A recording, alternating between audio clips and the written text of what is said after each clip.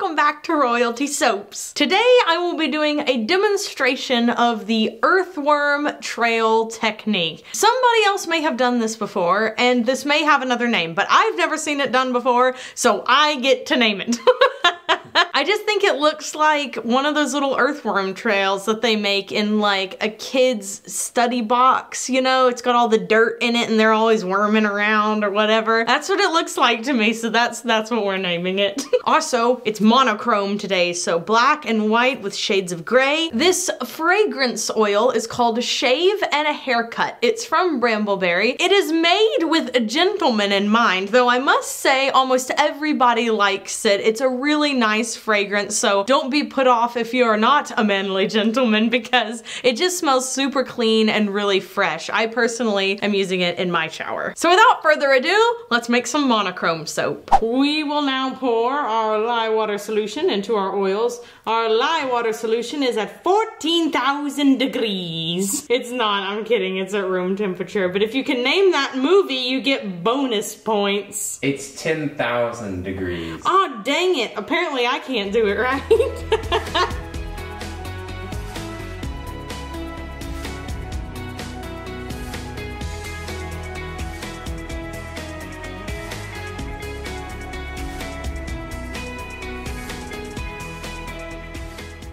Y'all, okay, this is take number 2 because I wheezed through the whole first one.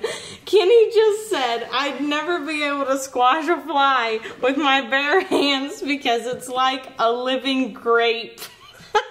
Hey, what are we doing here? I gotta split this off into 5 equal portions, guys. 5 equal portions. This thing's heavy. Splitting off batches is not my favorite thing to do because I start wheezing and I get out of breath because they're so heavy.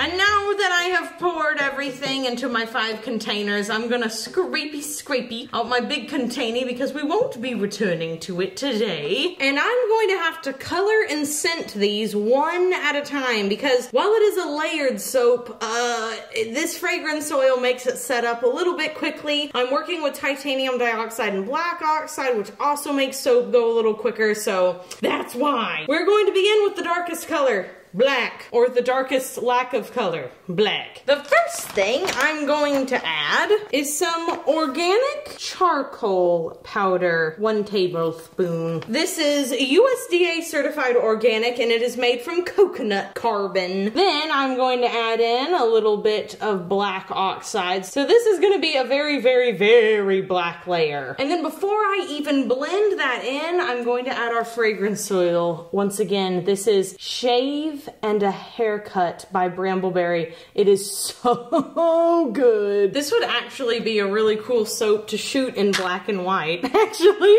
because it'd be very contrasted. Okay, so now I'm going to blend this up with my stick blender.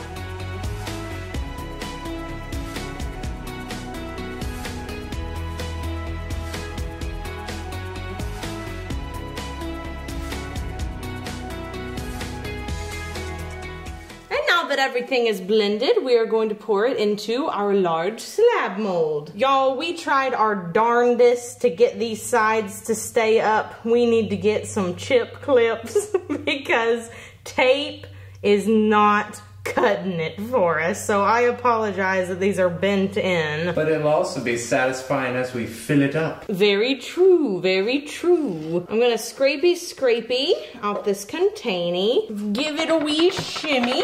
Layers always take a little while, so let's go ahead and speed them along and we'll do some satisfying pouring.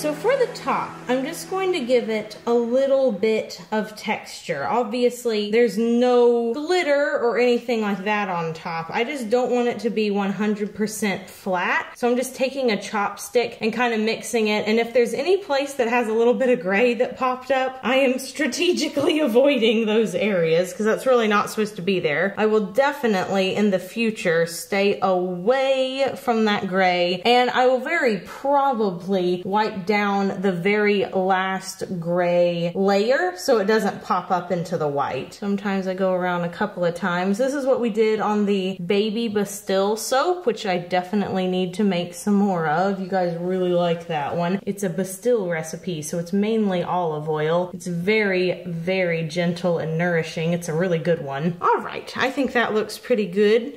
Maybe put a few little more tiny ones in here. All right, and we're gonna move on to putting salt on the top. I have some black Hawaiian style sea salt, and we're just going to sprinkle that right on top in the middle. I had a little much right there. I'm gonna try to be a little more sparse towards the end of these bars here. This is just to pull that dark black color in the bottom of the soap back up to the top. Just a wee smattering of black. Kind of looks like pepper on top of fettuccine alfredo. Okay, last little bit. We're just gonna sprinkle on here. I am not going to spritz this with rubbing alcohol. Once again, I don't want those salts to melt, and they're very tiny. So that's it. We are done with monochrome. I think you guys are really going to like what the inside of these bars look like. But honestly, on top, it looks so creamy and velvety. It's hard to pick which is my favorite, the inside or the top. So we're gonna let this sit for 18 to 24 hours, and then we will come back and split the slab into lobes and cut the lobes into bars after this quick commercial break.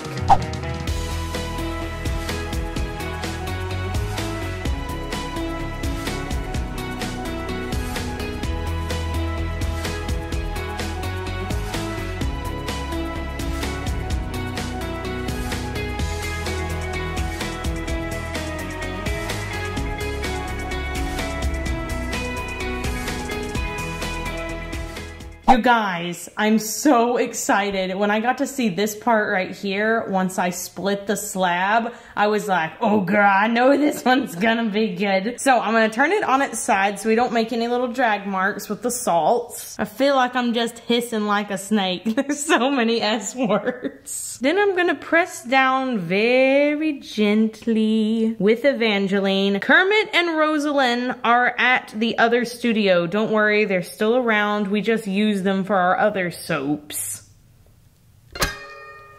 I'm not gonna take the end pieces off because I want to be surprised. Let's snake these out.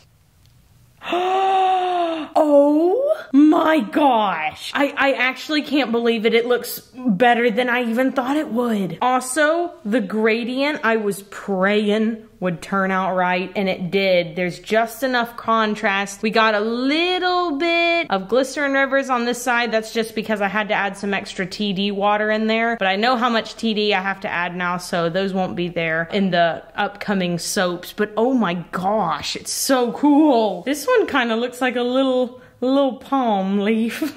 Okay, the question of the day is, do you prefer to watch movies in black and white or color? Especially for the ones that allow you to watch them in black and white. It's kind of a confusing question, but basically I just want to talk black and white art in modern cinema. You can watch Mad Max Fury Road in black and white. You can watch The Artist in black and white. So yeah, tell me, does that add to like the visual appeal for you? Does that make it feel more artistic and creative and enhance the film to watch it in black and white? Let me know in the comments below, and also vote on the question of the day in the upper right hand corner of the screen. If you enjoyed today's video, please give it a big thumbs up, subscribe to the channel, leave us a comment down below. We have Instagrams, so many Instagrams, one for soap, one for me, one for Kenny, if you're interested in following us over there, and if not, that's cool too. Also, you should follow Kenny on Twitch because apparently he likes to dance for like 3 hours for your entertainment. Shameless plug for my dancing brother. Be sure you do something fun for yourself today, whether that is drying some citrus fruit.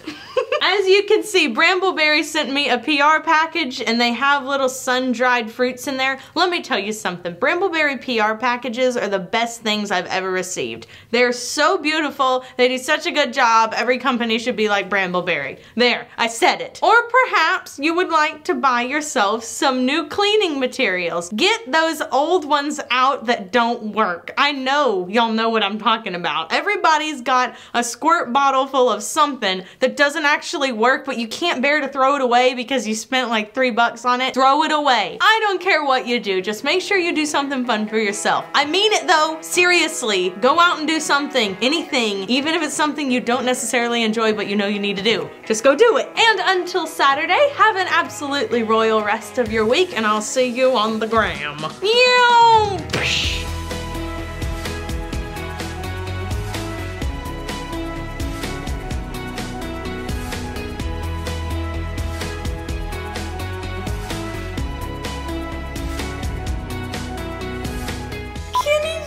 I could never squash a fly with my bare hands. It's like a living grape. Why can't you keep that? And then they're like, dun, dun, dun, dun, dun, dun.